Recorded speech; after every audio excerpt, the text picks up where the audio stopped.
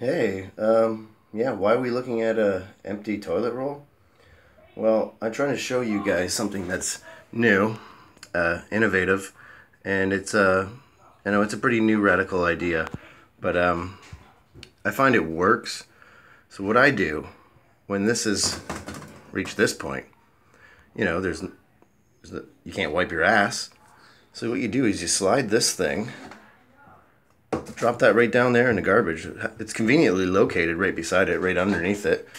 You put the new roll onto the spring-loaded fucking cylinder, and then voila, it's really like magic. And people say, this is the wrong way and you put it the other way. It doesn't fucking matter. It's coming off one way or the other. The cat comes in here and fucking scratches at it, you squirt it with a gun. But yeah, this is how you do it. Very simple. I'm trying to teach my kids this. It's going to take a while, but we're working on it. You should too.